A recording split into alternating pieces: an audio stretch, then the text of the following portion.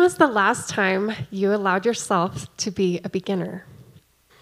How did it feel to be completely naive as you stretched your mind and possibly your body to learn a new skill?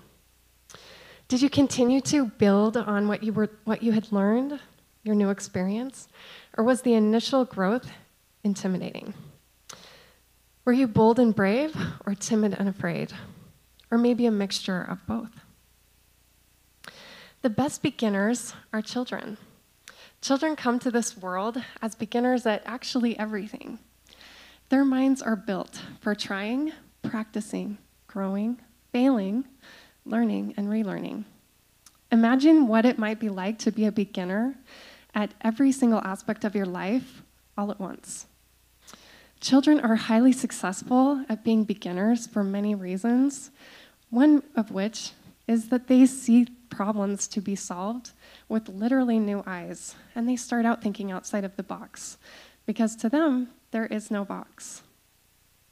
For me, I've felt like a beginner for a large part of this last year, with many new and different experiences.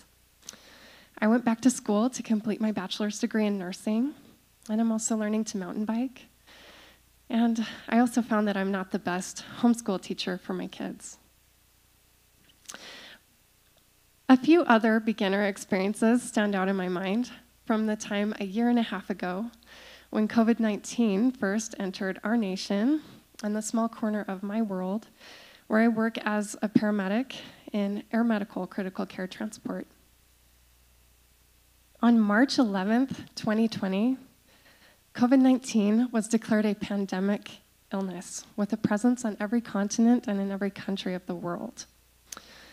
For most of us here in the US, we still felt safe and couldn't imagine anything really changing. We certainly couldn't imagine what the next year might bring or how this pandemic would affect each of us a little differently. I wish that the story was that our medical system was fully prepared and that we knew all the right answers, that logic and foresight pointed the way to all the right solutions. I wish that no one died. But that was not the case, as we all know. We were all beginners together at that time. For me, being a beginner then was similar to what some might recall about what it was like to learn to swim or learn to speak a new language, or the smooth awkwardness of placing our fingers on piano keys for the first time. In a world where so much has been learned about pathogens and disease processes, it seemed like it should have been easy. But what we thought we knew, we didn't. This was a new virus with new challenges. And while the most brilliant scientific and medical minds were hard at work, racing to find solutions, hundreds, thousands, and then millions of people were dying. So let's consider again, what makes children the experts at being successful beginners? They're inquisitive and curious. They ask questions incessantly, so many questions. It seems like their favorite questions are, what's that, or why? They ask questions even when asking them makes them look silly or foolish. They don't care what they look like, and they don't care if it's difficult. In moments of the most intense learning, those experiences that are immersive and new, a child might have no previous experience about what they're being taught. Just a rapid fire of brain signals and a new stimuli to make sense of. As beginners with a new problem, a group of my classic air medical coworkers, leaders, and friends began to brainstorm for a solution for how to safely transport critically ill COVID-19 patients to higher levels of care, while maintaining the safety of the patient, attending crew members, and anyone who might be encountered from the sending hospital to the receiving hospital. As members of this team, a few of us felt a little bit like children as we learned to navigate this new environment full of gloves, masks, full-body suits, foggy goggles that made it difficult for us to see our patients, and a deadly virus too small to be seen that we wouldn't know if we had adequately protected ourselves against for a minimum of 2 to 5 days from each encounter. The stakes were incredibly high, and at times we were very afraid. We were afraid to go to work, knowing that it was likely that we might encounter the virus. But at the end of our shifts, most of us were even more afraid to go home, knowing that there was a definite possibility that we might unknowingly bring the virus home to our families and loved ones. The team came up with ideas. Silly ones, good ones. Just like children, we were inquisitive. We asked questions. We asked so many questions and tried to find as much information as we could. We must have changed our tactics 100 times to adjust to the new information constantly being received about this new virus. It was difficult.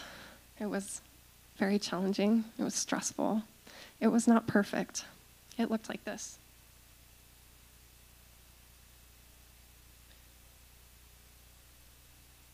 There were moments when it felt like a visit to the zoo, standing safely behind the glass, anxiously observing, but unable to fully interact with our patients. Some patients didn't survive this, but many patients were able to be safely transported to intensive care units where they were able to receive the care that they needed to be able to recover and return home to their family members and their lives. In my view, the start of success was at the point when we allowed ourselves to be beginners, when what we thought we knew didn't cloud the reality of what was actually true. Of course, I'm not suggesting that to be successful as beginners, we have to effectively forget all of our experiences. Experience is the basis of learning. But I am suggesting that to find new solutions to our problems, we need to approach them with a fresh mindset where the solutions are not already attached to the problems. Why do we, as adults, avoid being beginners? And how can we, like children, become better at it? Ravi Kumar, a leading mind in work and productivity management, teaches, you have to learn to unlearn, and learn to relearn. Let's explore these ideas a little further. You have to learn to learn. Stuart Firestein, a professor and neuroscientist at Columbia University, teaches his students that the best learning happens as a pursuit of ignorance, using the foundations of what we know to launch our minds into what we don't, into the study of what we don't.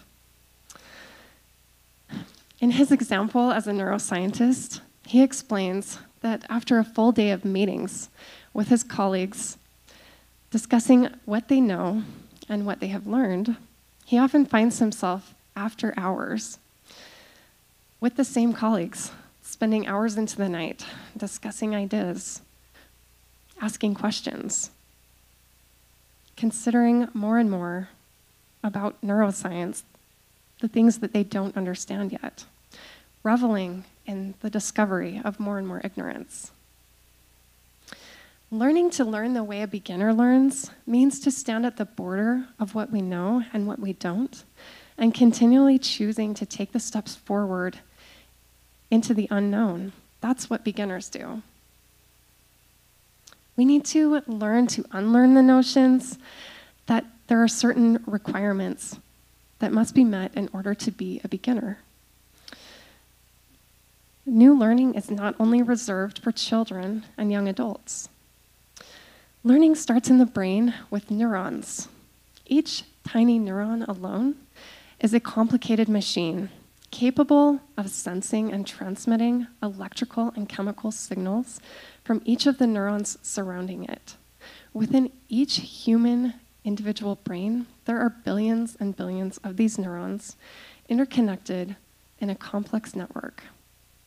When a new impulse triggers through the network, neurons complete connections with each other to interpret the information into thought, sensation, emotion, movement, analysis, and everything in between. The exciting part is that while the most active times for these neural connections to be made is in early childhood, this process, which is called synaptogenesis, continues throughout our lives. And the more and more neural connections are made, the more plastic the brain becomes.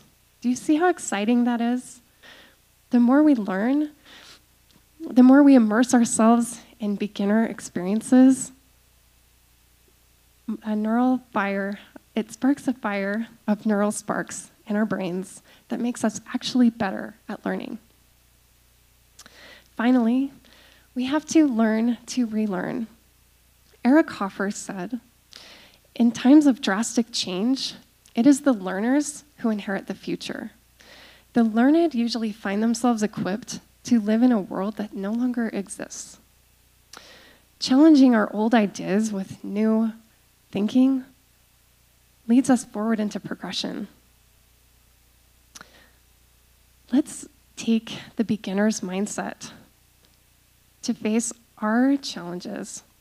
Just like in my example of learning to treat a new virus with fresh thinking and allowing